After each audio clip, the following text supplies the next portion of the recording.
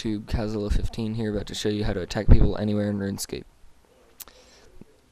First off, you will need the comm orb, and you get that from the quest Wanted.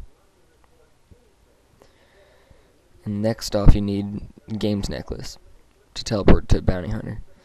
And Law Rune, Fire Rune, and Air Rune. You also need 2 unidentified liquids. And the rest of the inventory was spinning plates.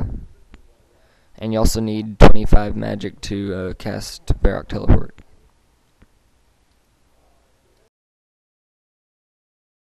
Now rub your Games Necklace and select Bounty Hunter.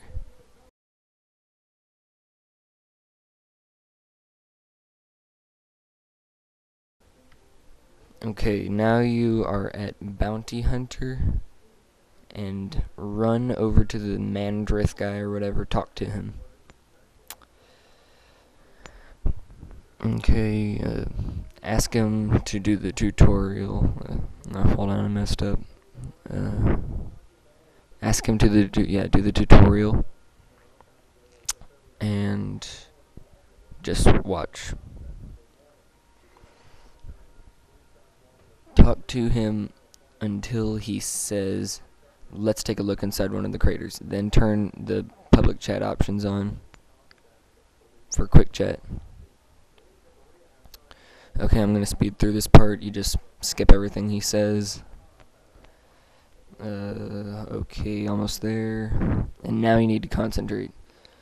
Watch this. Okay, here. Here, you click on the ground, then click the question mark as many times as you can for quick chat.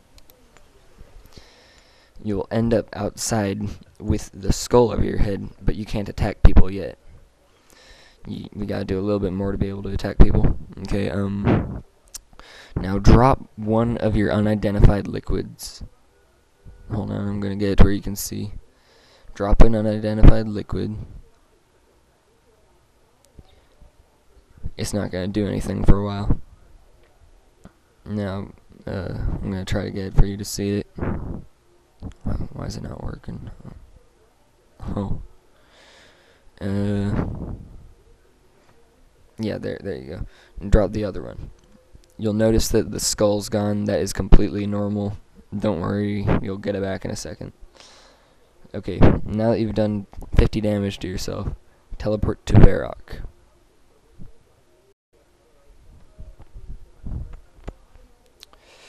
Okay, now you're about to get into the glitch where you can attack anybody anywhere. Don't blame me if you get banned. It is bannable, but here it goes. Click the spinning plate, then click the comm orb as many times as you can. And there you go. Wait. Why didn't it work? Why isn't it working?